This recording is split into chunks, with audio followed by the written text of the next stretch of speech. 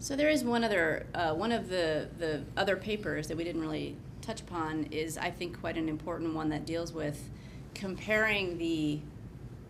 findings in these cells that are extracted from the bloodstream of patients with the findings about cells that come from laboratory created, what we call cell line cells. So up until, well, not most cancer research is done either in mice or other animal models, or it's done on what we call cell lines, which is where you create a sort of a cancer in the lab. It starts out from a human cancer, but then you do a bunch of stuff to it, and you make it so that you can keep the cells growing in the lab for a long, long time, which makes it very easy to do research on them, of course, because they're right there whenever you need them, and you can just take them out and do your research. The problem with that is that those cells are not exactly the same as cancers that actually grow and spread in human beings. And so there's all of this wonderful information that we have about cancer biology that's come from studies in these cell lines, and there's been a great difficulty with translating a lot of that information over into humans. And so one of the things that we have always done is all of our work pretty much is based on human samples, human primary tumor samples, human blood samples that have cancer cells in them. So the paper that I want to mention here is that what we did was we went back and we compared the findings in a standard cell line that's used in hundreds of labs across the country to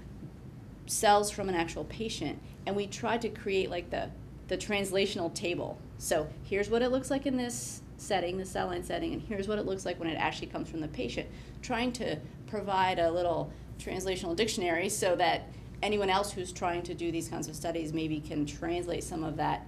reams of data that we have on the cell lines into actual patient samples. So that's a really interesting, because there are differences, as we knew there would be,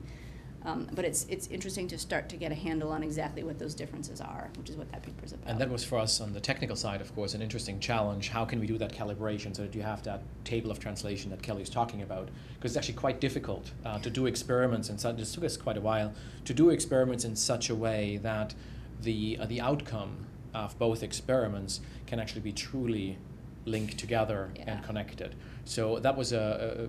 interesting technical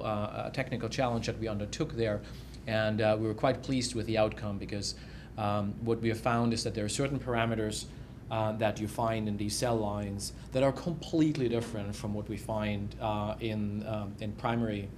samples from the patient, and there's other parameters that are actually quite similar. So again, that is the beginning of this work that really starts comparing findings in the laboratory setting with cell lines to findings in the patients themselves. And that is what we're really hoping to take forward from this, is our ability to have analytical tools that allows us to understand cancer as a disease in the patients, as opposed to only in model systems.